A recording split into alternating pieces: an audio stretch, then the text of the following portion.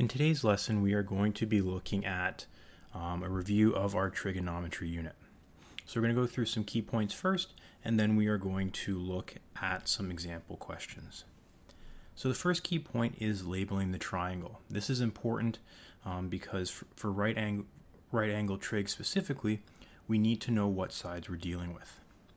So the first side we can label is always going to be across from our 90-degree angle, and this is going to be our hypotenuse. We now have our reference angle, which we can use to label our two other sides. Remember, across or opposite from our reference angle is going to be our opposite side, and then the last remaining side is our adjacent, because adjacent means beside, so this is beside our angle. When we're dealing with right angle triangles, there's only three ratios that we will be dealing with. We have our sine ratio, which is opposite over, sine of theta. Again, theta is an angle. So sine theta equals opposite over hypotenuse. We also have cosine. Cosine theta equals A over H. And finally, we have tan. And tan theta is opposite over adjacent. So these are all referring to when we find a side. If we were finding angles, it would be the same ratios, just slightly different. Because again, remember, when we're finding angles, we have to use the inverse of our ratios. So it does change it slightly.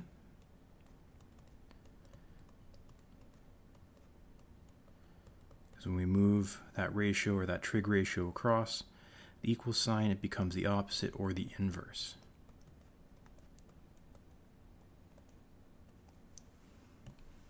So this is for when we're finding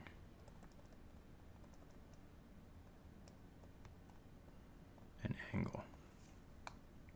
Let's fix this top one here.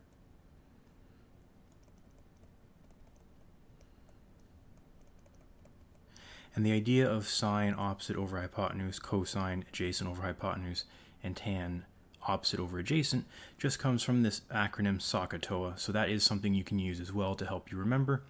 Again, sine is opposite over hypotenuse, cosine is adjacent over hypotenuse, and tan is opposite over adjacent.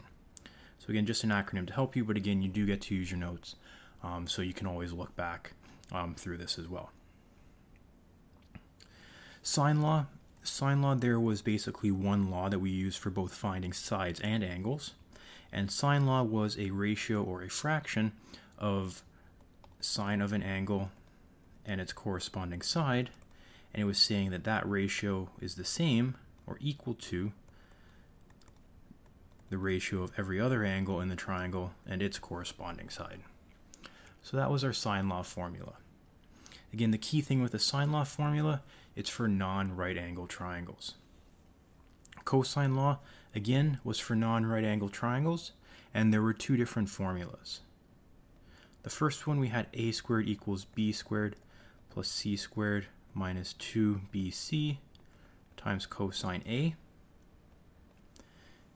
This was for finding sides. And when we find angles, it's technically the same formula, just rearranged, but cosine A equals b squared plus c squared minus a squared, all divided by 2bc. So again, you may remember from the notes there were a couple different variations, but the key thing is the angle or the side that you're looking for has to pair up with this angle. So they have to be a pair. Same with the angle you're looking for has to be paired up with this side. Or this side has to, its complementary side has to be in this location of the formula. So just some things to be aware of when you're filling out the formula. So let's move into some examples. So in the first example, we want to find the length of the unknown side. In this case, they're both right angle triangles, so we're going to be using one of our three trig ratios, sine, cos, or tan. The first thing we want to do is label our sides. We see our reference angle, we see our 90-degree angle, so we have enough to help us label. Again, remember, directly across from 90 degrees is our hypotenuse. Across from our reference angle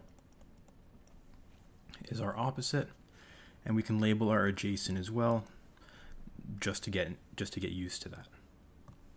Once we label all of our sides, we want to figure out what sides are we dealing with.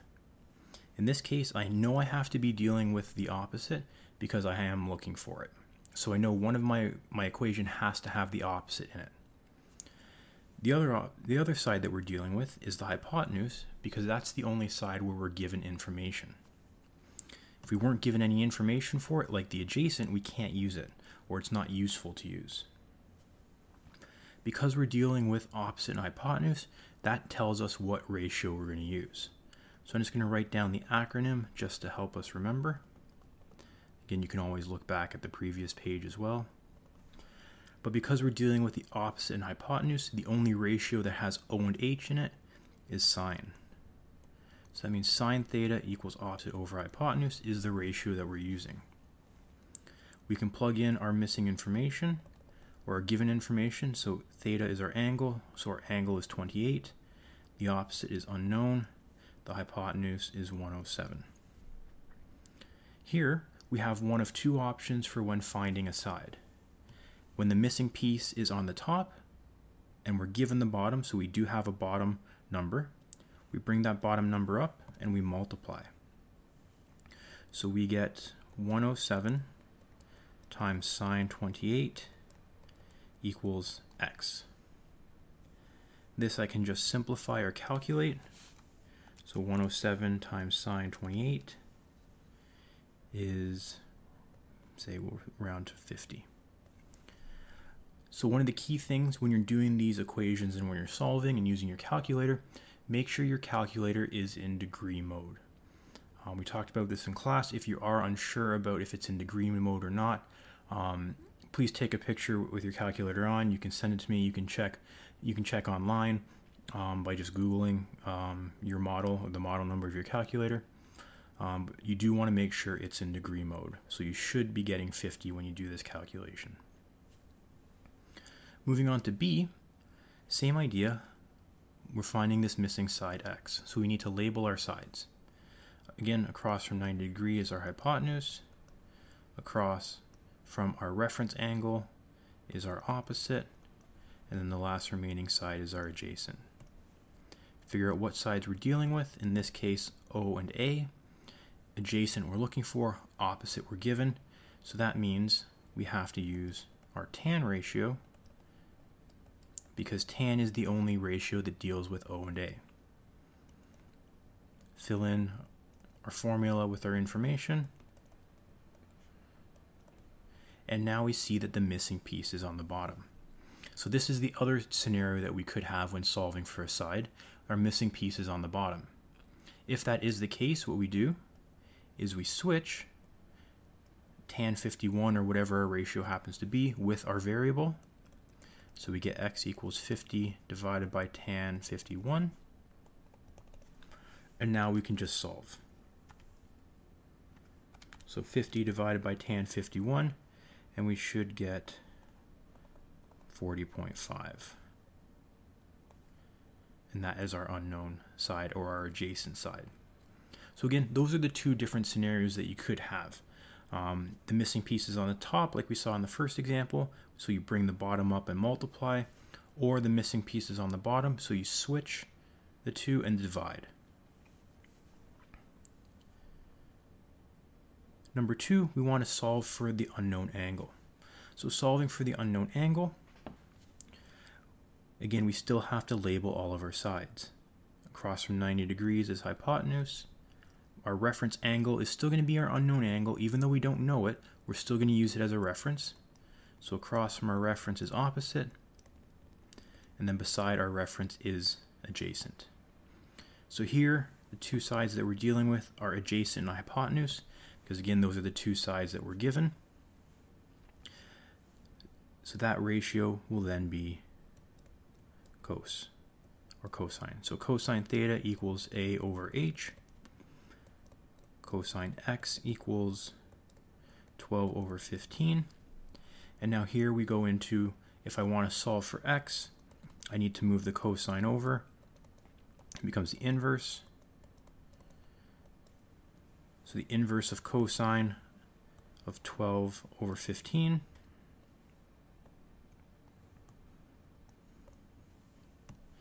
And when I solve that, sorry, I'm trying to make some space here.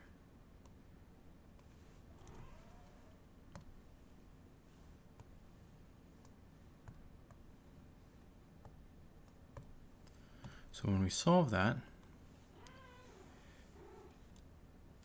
second form cosine, 12 divided by 15, we get an angle of 37 degrees. So again, to get the inverse, you should be hitting shift or second, that second button or shift button on your calculator, and you should see above your sine, cos, and tan, you should see buttons that say, or writing that says sine -1, cosine -1, and tan -1. So you have to hit that shift or second button and then press the correct ratio that you're dealing with. And again, it needs to be in degree mode. For B, again, same idea. We're looking for this missing angle here. So let's label our sides to tell us what ratio we're going to use. Across from 90 is hypotenuse. Across from our reference is opposite. Beside our reference is adjacent. The two sides that we're dealing with, O and H, is sine, because sine is the only ratio that has O and H in it. So sine x is equal to 5 over 12. Again, I'm going to move the sine over. It becomes sine -1, or the inverse of sine, 5 over 12. And then now this I can just calculate. One thing to keep in mind, even though it's sine -1, that does not mean it's sine to the power of -1. So just keep that in mind when you're calculating it. Do not hit sine and then do the power of -1. That will give you the wrong answer, or it will most likely give you an error. So shift and sine gives me sine -1. 5 divided by 12 equals roughly 25 degrees. So that is our missing angle. For 3 asks you to solve for all sides and angles using any method. So here we're given free rein to figure out what angles we want to find first and what sides, or then there's only really one side that we're looking for. So because we kind of have free rein, it means it gives us multiple options when solving for the angles. So let's just say we're going to solve for this angle first.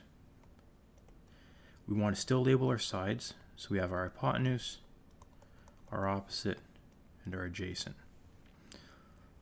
So the two sides that we're going to be dealing with are opposite and our adjacent, so that means we have to use tan theta equals O over A.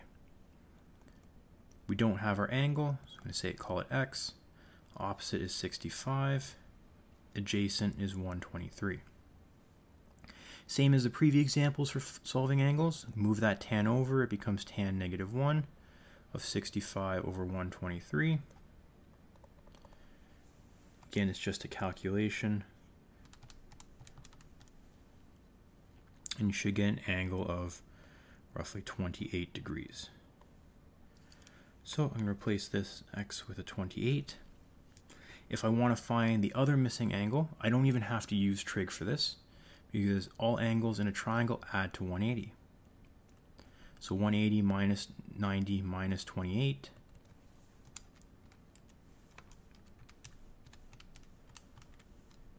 gives me an angle of 62 degrees. So I don't even need to use trig to find that missing angle, and that's fine. You don't need to use trig always. Finally, I need to find the hypotenuse. So I have multiple angles that I can use as a reference angle, and depending on how I label it, I will have to change my sides. Because I've already labeled it based off of the one side, I'm going to keep using the angle of 28 as my reference angle. Now it depends. I know I have to solve I know I have to solve for the hypotenuse, so I know that limits me to which equations I can use. But now it just depends on, do I use my adjacent or opposite? Again, it doesn't really matter. Let's just say in this case we're going to use our adjacent.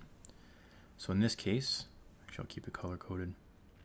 Adjacent and opposite is cosine. So cosine theta equals A over H. Fill in our information. Cosine theta. Theta is 28 equals 123 over H. Because our missing piece is on the bottom, we're going to switch the two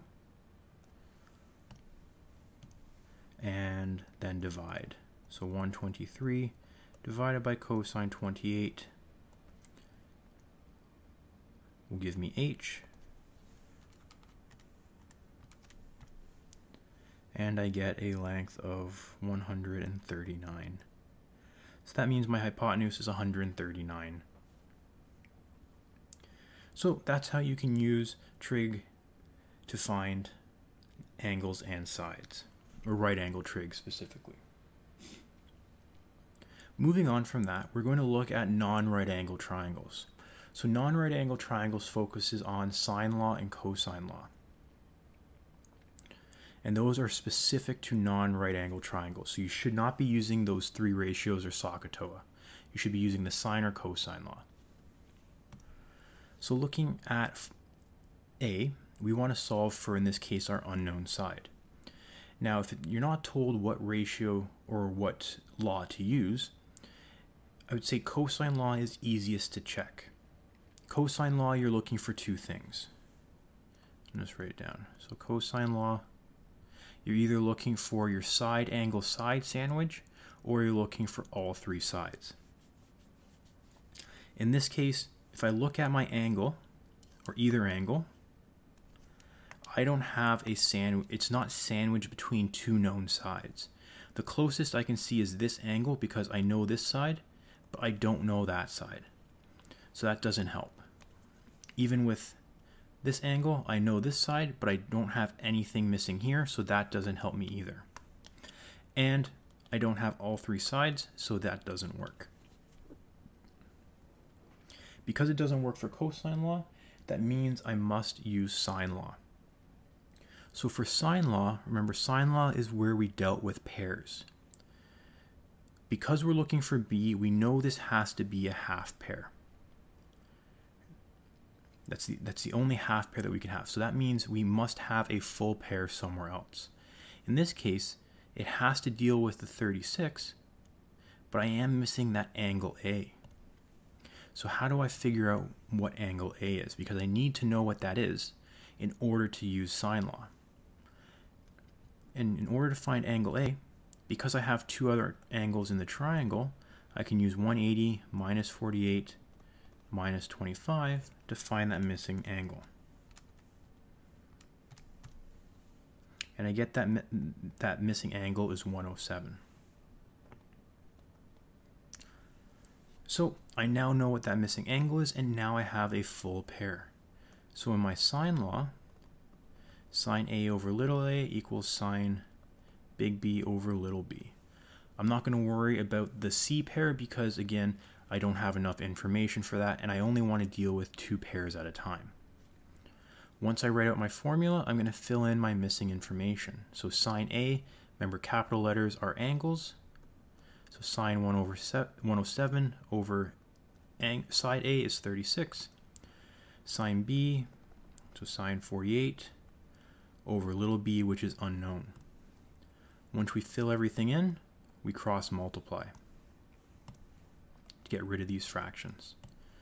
So we get b times sine 107 equals 36 times sine 48. To get b by itself now, I need to move this sine 107 over. When I move it over, it becomes division.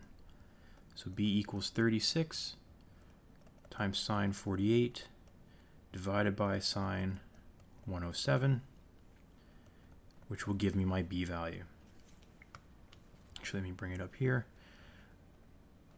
What I will do, I would recommend solving the numerator or the top part of your fraction first, just again to make it a little bit easier when you calculate.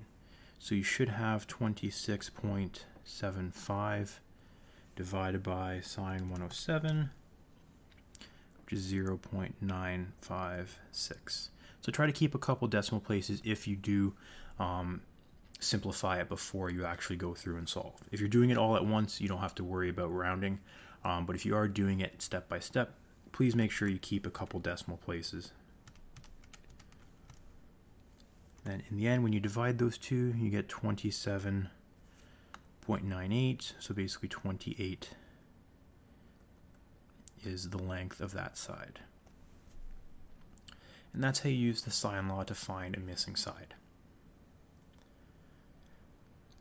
For B, we are looking for, again, a missing side C. Since we've used sine law in the previous example, we know what we should be looking for sine law. So let's check. I do have a half pair here, so that does check out, but I need to have a full pair somewhere else. Do I have a full pair with A? No, I am missing an angle. Do I have a full pair with B? No, I'm also missing an angle. Do I have enough information to find one of those angles? I do not. So in the last one, we were given two angles which we could use to solve for the third. In this case, I don't have the third angle, or a second angle even, so I can't solve for any other angle. So what that means is I can't use sine law. That only leaves me with one option, which is cosine law. And as well, this is where we see the side angle side sandwich. So we see a sandwiched angle, the two sides that make up an angle, we have that information. So this is what we're looking for if we're solving for a side using cosine law.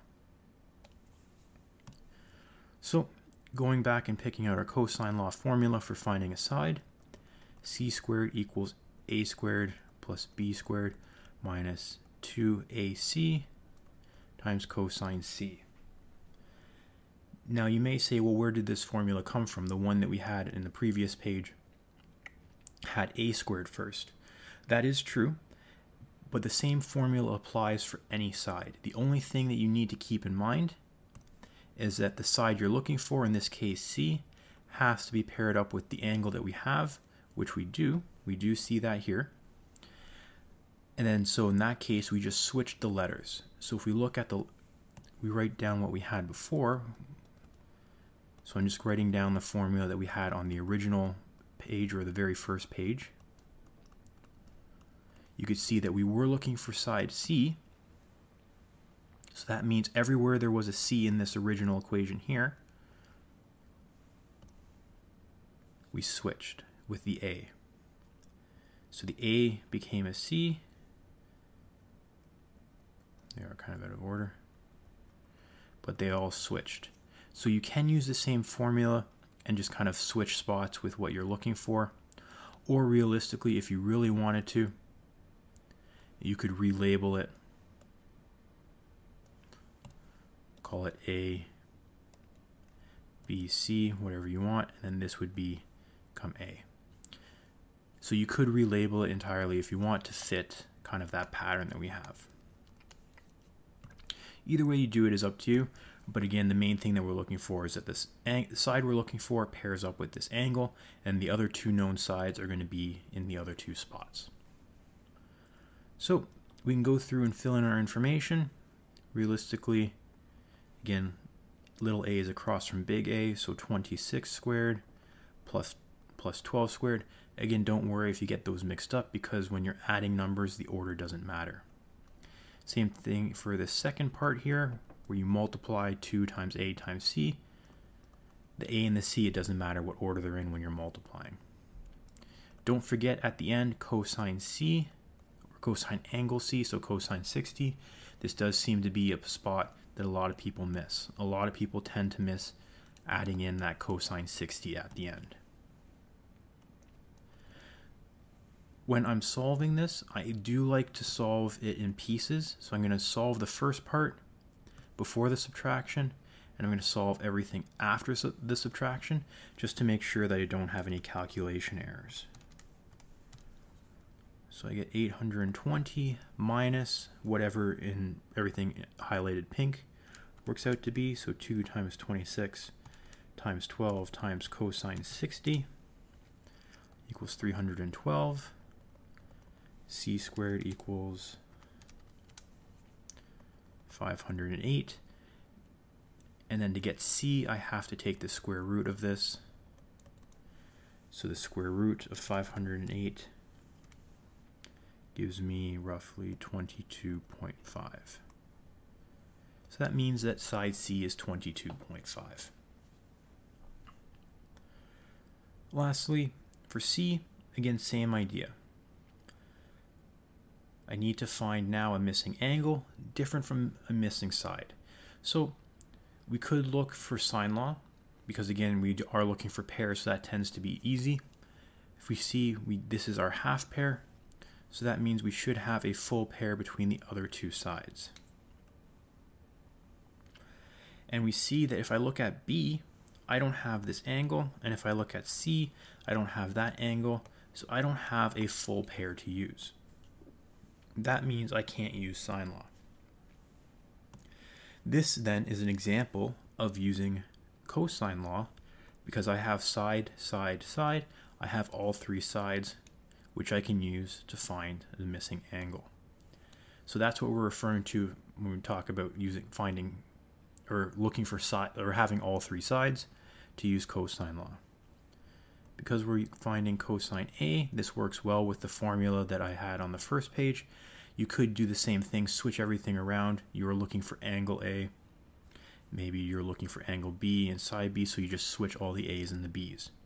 Or you can erase these labels and relabel it so A is always going to be the angle that you're looking for.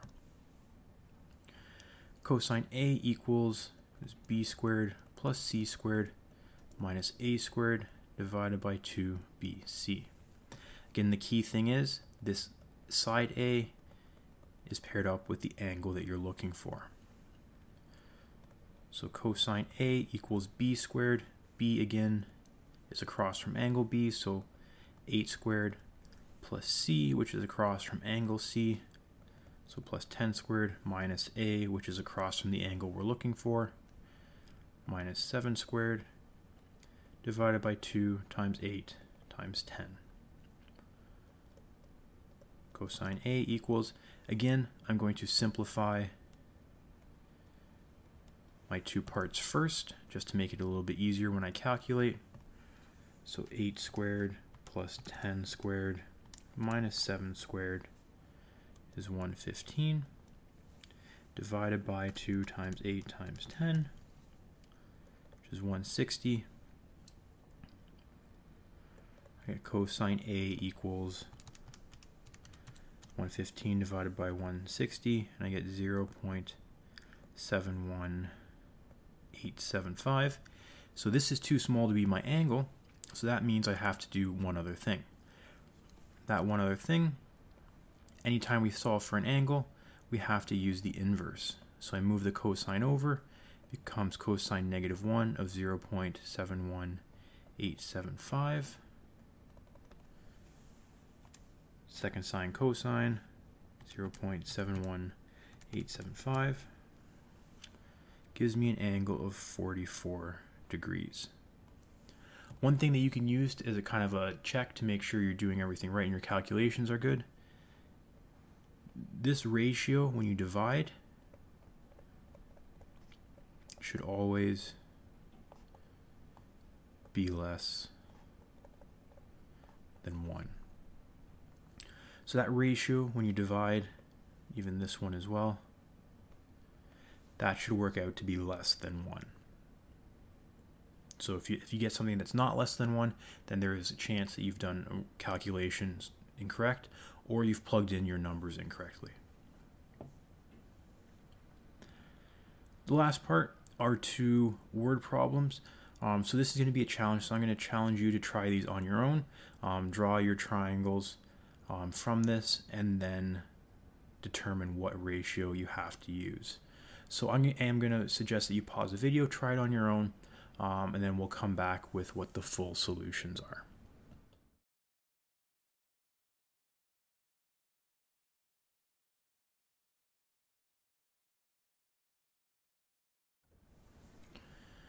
So looking at the first challenge, you're out in a field flying your kite. You have just let out all 150 meters of your kite string. You estimate that the kite is at an angle of elevation from you of about 20 degrees. Can you calculate the height of your kite above the ground? So this is the image that you should be drawing based on that situation. Angle of elevation means from the horizontal or from a flat line up, which we can see over here. So that's our 20 degrees. The height of the string is 50, and we're looking for the height of our kite off the ground. So we assume that the kite and the ground make a 90-degree angle. When we label our sides, we get that the kite string is 150, or our hypotenuse, and we're looking for the opposite. This means that we're using sine law, so we go through our standard calculations, plug in our information, or not sine law, sine ratio, plug in our information. We end up seeing that the missing piece is on the top, so that means we bring the bottom up and we multiply, and we get that the height of the kite is 51 meters above the ground. Looking at example 6, Jill and her friends built an outdoor hockey rink. Their hockey goal line is 5 feet wide. Jill shoots a puck from a point where the puck is 5 yards from one goal post and 6 yards from the other goal post. Within what angle must Jill make her shot to hit the net? So we see the length of the hockey rink, or the hockey net right there. It's 5 meters.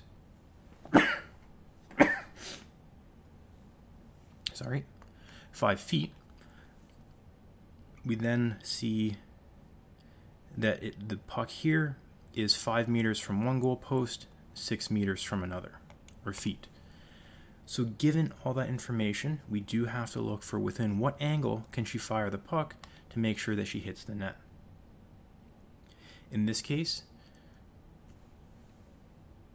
we have all 3 sides of our triangle, so that means we have to be using our cosine law. We don't have enough information to use sine law, and we don't have any information that tells us that this is a 90-degree triangle. So we use cosine law. Again, I just labeled my triangle so that the missing side or angle was A, which let me use the same equation from the note, or from this note. Filling in all my information, I found that when I got to the end and divided, my fraction or my ratio was less than 1, so I knew I was on the right track. And then when I plugged it into the calculator, it did the inverse of cosine of 0.28. I got 74 degrees. So that means that she has to take a shot within a 74 degree angle to make sure that she hits the net. And again, that's all for trigonometry. Again, making sure that you know how to use right angle trig, which is the SOHCAHTOA, sine, cosine, tan ratio. And for non-right angle triangles, you can use the sine law or cosine law to find a missing side or a missing angle. Again, if you need more examples or you need more explanation, please go back and look at the previous lessons on these concepts.